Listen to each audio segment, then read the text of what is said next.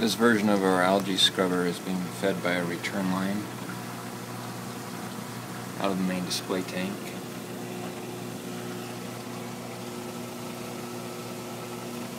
So it's using an upflow.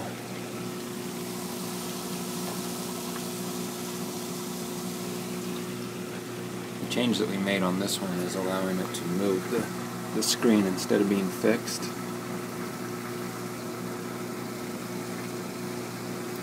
So as the current comes through, the scrubber will move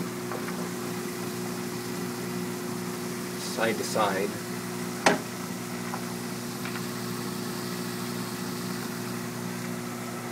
Because we get a lot of air bubbles that come down from the display tank in the water. Having the screen fixed in the middle, it didn't seem like it was getting enough of the light. So these lights need to be stronger or closer. But allowing the screen to move a little bit side to side brings one side closer to the lights and then further away. And it's also ensuring that it gets good, adequate airflow over the whole screen. So the results have improved a lot over the last week since doing this. Previously it wouldn't grow anything, being fixed in the middle, and you can see that down at the bottom there's purple cyano growing on it, but just being able to move a little bit helped quite a bit. It's on a